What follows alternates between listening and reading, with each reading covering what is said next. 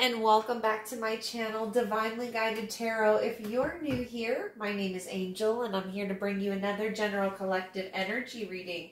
This message could be for all signs, so please remember to take only what message resonates with your particular situation. Leave the rest behind. And as always, guys, thank you so very much for everything that you do to help this channel grow. I really couldn't do this channel without you, and I'm grateful for each and every one of you. Your energy is beautiful. I do enjoy reading these messages for you. So before we get started, we are going to be pulling our energy and using our Places Oracle cards here.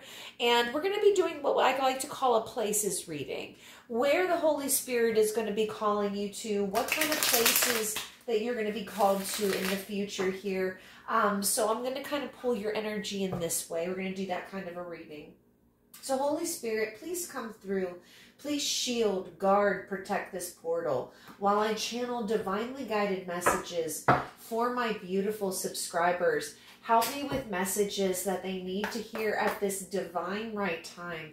In Jesus' name I pray, amen.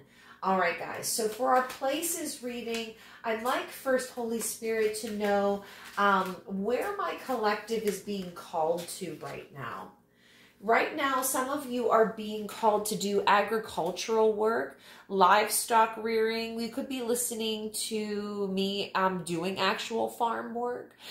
So it looks like you are going to be called to a more fruitful kind of area, a place where there's a lot of help that's actually wanted. I feel like there's always a job to do at a farm, right? There's always something that can be done. If you are an idle person and you work on a farm, you're not doing a very good job, because there's always work to do. It never stops. It's like raising kids. It just never stops. It's dedication. So I feel like you're going to be in a place where there's going to be a lot of help that's wanted, a lot of help that's needed, and a lot of willing acceptance of your particular kind of help. We may not be talking necessarily about an actual farm, like you're actually going to be helping out with cattle or something like that. We could be talking about just that energy. Farm life and farm living is not easy.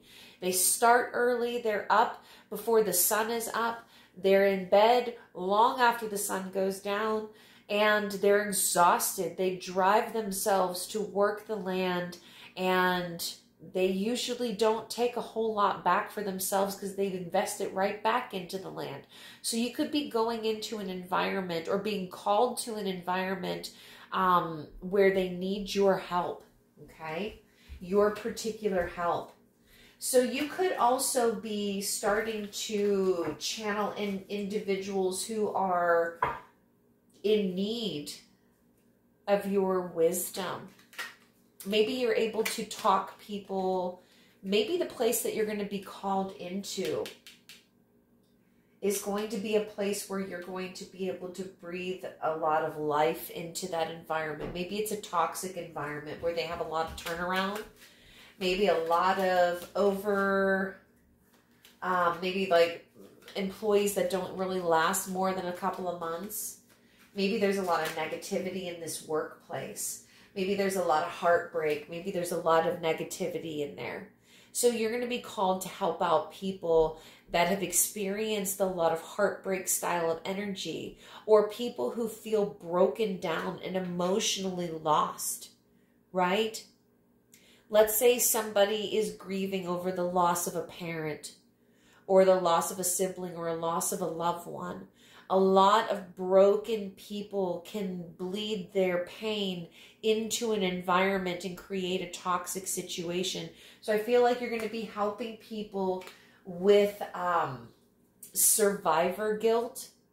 That's big right here, survival guilt. Somebody feels guilty for surviving. Somebody cared for their parents at the end of their life. And they ended up having to give their life in order to take care of their ailing parent.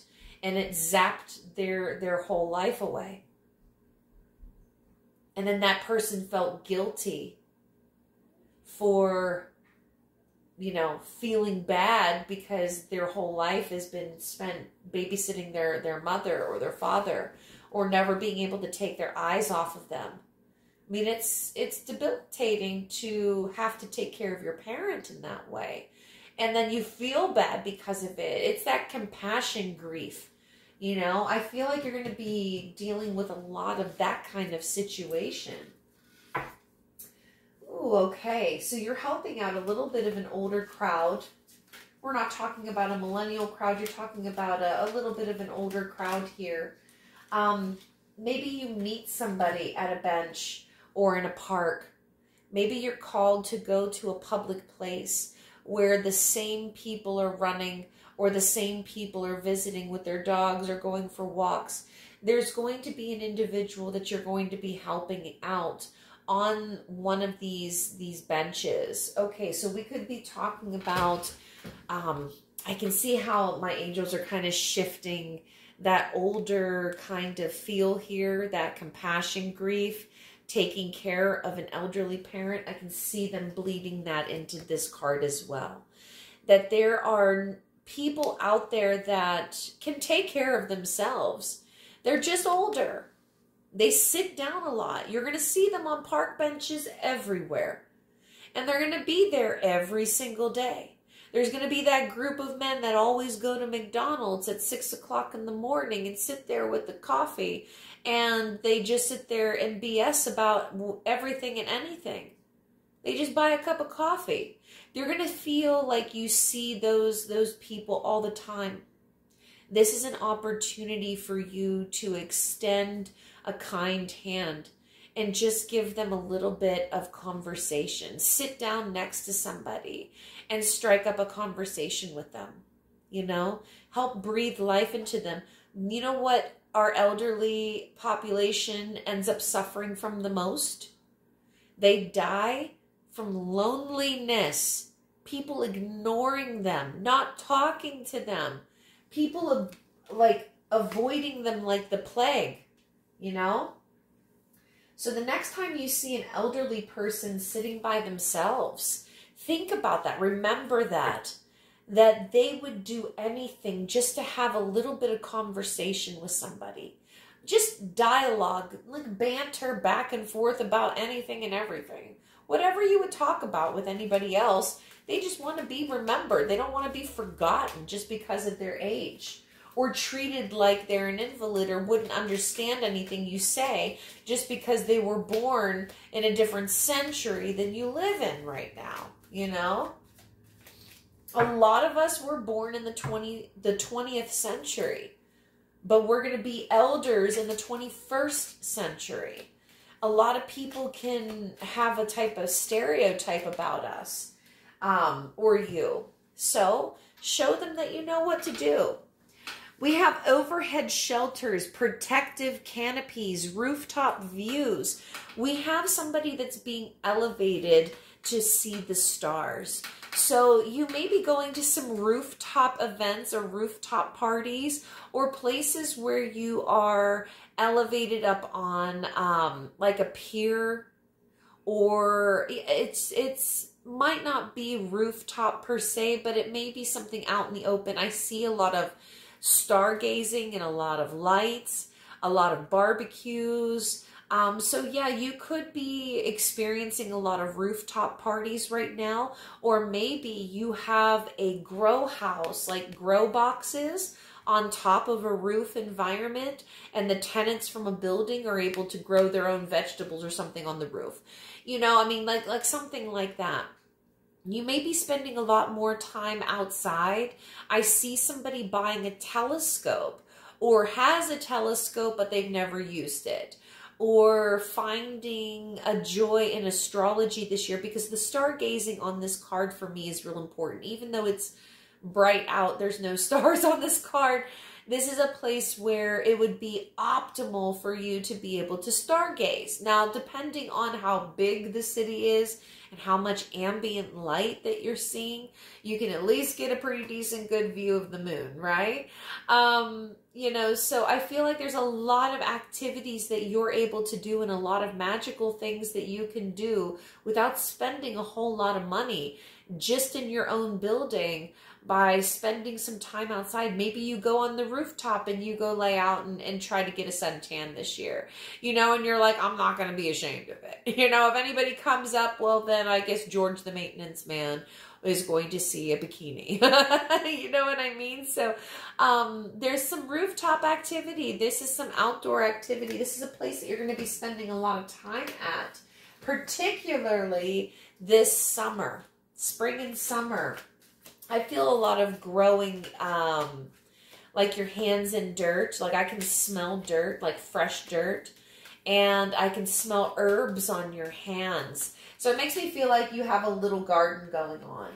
We have the grassland coming out here. Open expanse, grazing grounds, sunlit grass. You could be going into wide open spaces this year.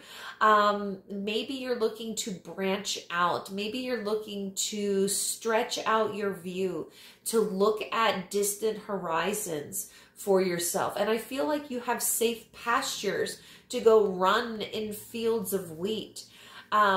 You have this green light ahead of you. And I feel like this green light all has to do with your journey. Like the possibilities are endless. There's no predators on this grassland. There's no velociraptor coming out of the tall grass. There's no obstacles in your way. There's no sharks. There's no dinosaurs. There's no nothing, right? All you have is God's gentle, divine love shining down on you. So what are you going to do with it? You're going to branch out. You're going to stretch out. Maybe you're going to go dash off and start running because you want to see how far you can go. Maybe you want to jump up on top of this hill and then roll down it and just giggle and laugh the entire time. But whenever you stop, that's where you're going to land. As far as you can throw that rock out into the middle of the pond, right? That's as far as your reach is. So I feel like God's saying stretch, reach, go out into the open. Reach for those infinite possibilities. So there's some changes coming up on your horizon here. And God's asking you to trust that instinct to explore. So a lot of exploring kind of energy. Floral delights, gardening, joy, blossoms and color, plant care. There's that gardening energy I was picking up a few seconds ago. Yeah, that rooftop.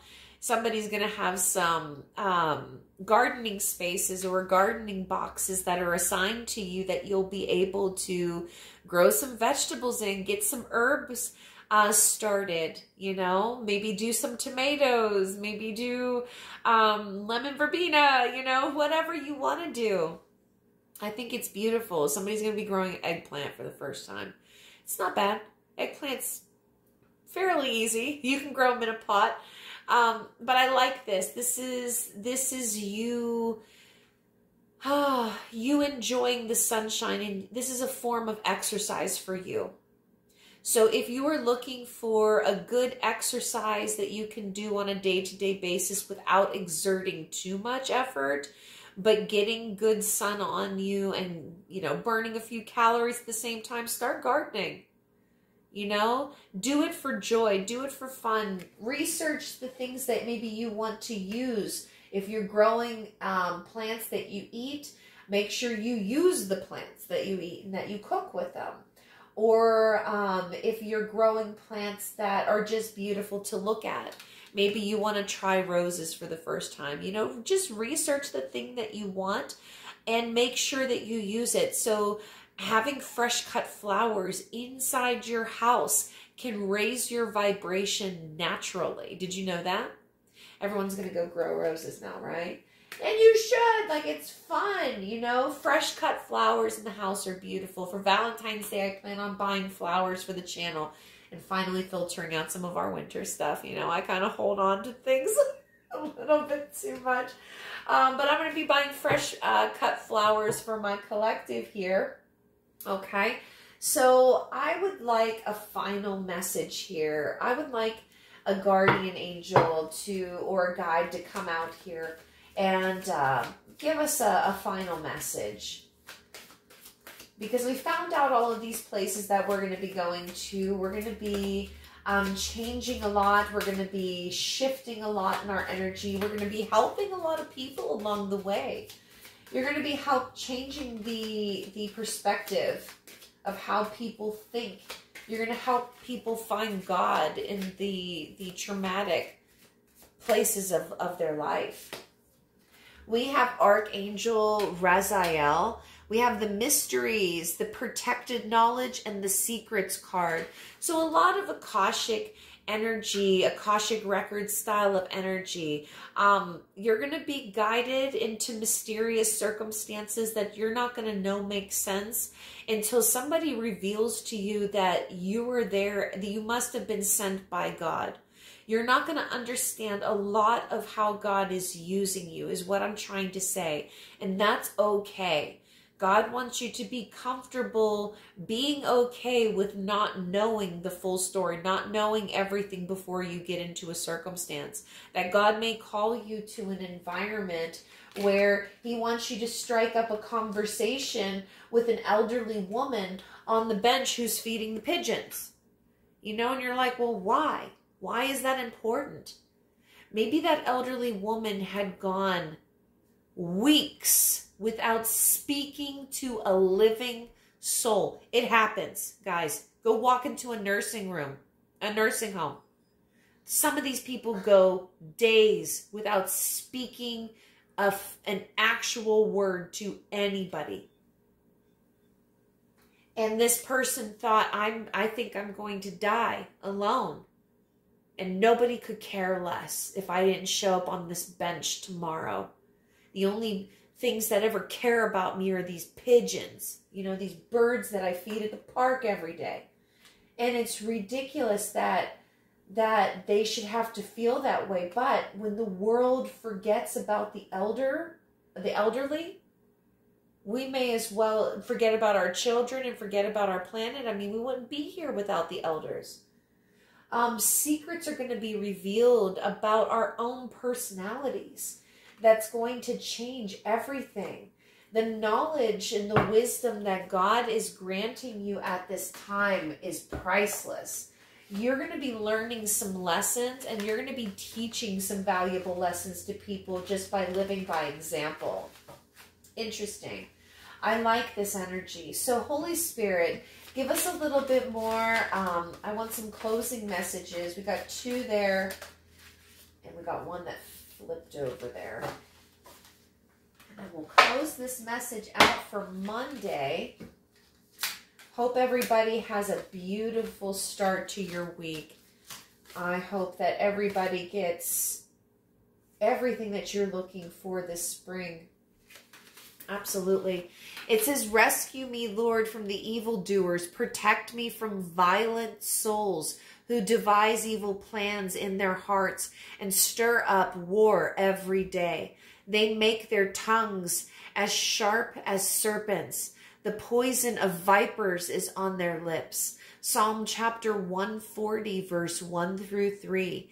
You understand that you're going to be coming across some opponents who are not going to want you to go to places where you're needed, where there's always help being asked for. God understands that the enemy is going to try to prevent you from healing broken hearts. He's going to want you to leave these people alone so they can be ignorant karmic souls who are just angry and sad and brokenhearted, so they take it out on everybody else. You're going to be preventing a lot of people from turning into monsters. Do you understand that?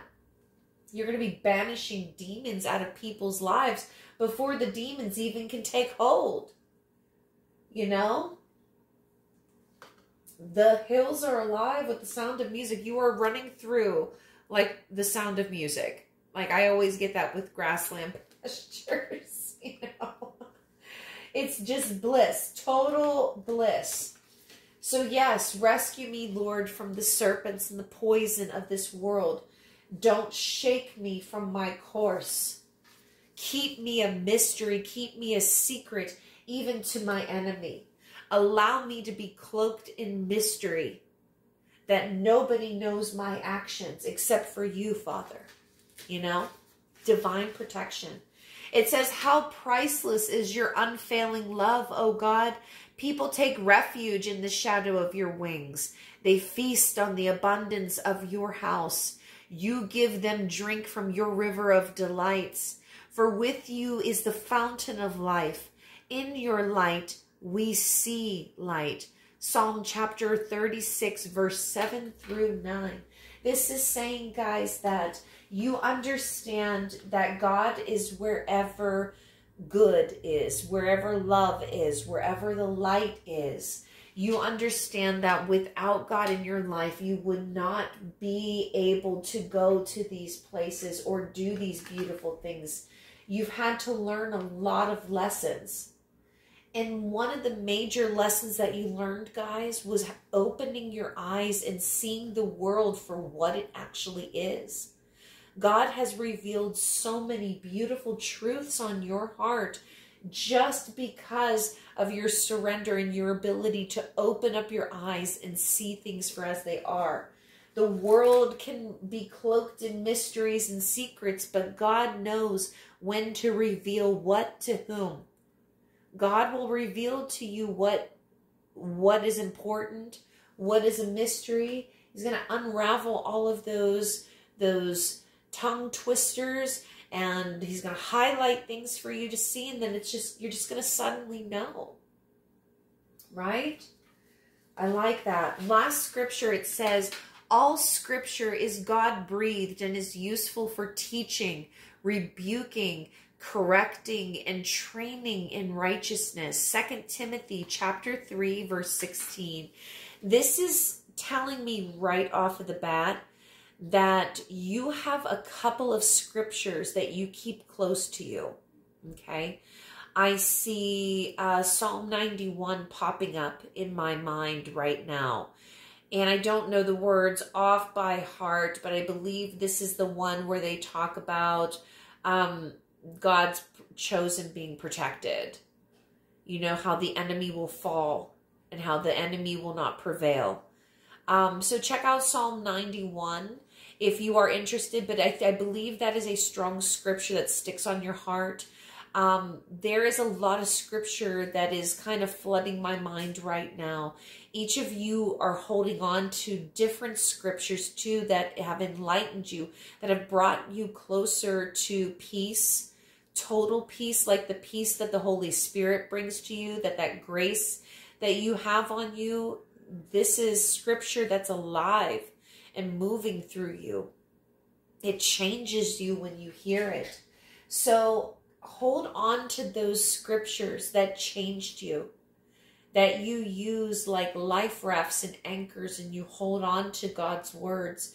And if you are finding the scripture here beneficial, feel free to take note of these and, you know, underline them in your Bible so you can go and filter through and maybe find something a little bit different. Or instead of reading just that 1-2 liner, it's just a small section out of a particular chapter. Go into your Bible and read the full chapter, the words before and the words after. Sometimes you can collect a lot more information off of your favorite scriptures just by going into the Bible and reading the full chapter of it, which is, you know, not very much.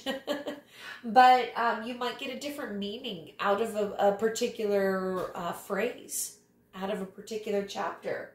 Things can always be taken out of concept, you know, context. Excuse me, I apologize.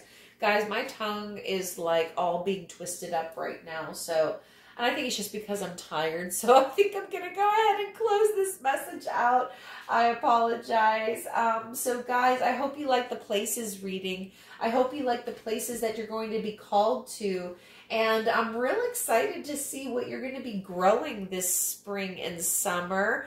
I think you guys have some big plans for a big garden this year. Somebody's got the green thumb on them. And I'm real excited to see what you're going to be doing with this garden of yours. So guys, no matter where you are in the world, take care of yourselves. Have a beautiful rest of your week. God bless each one of you.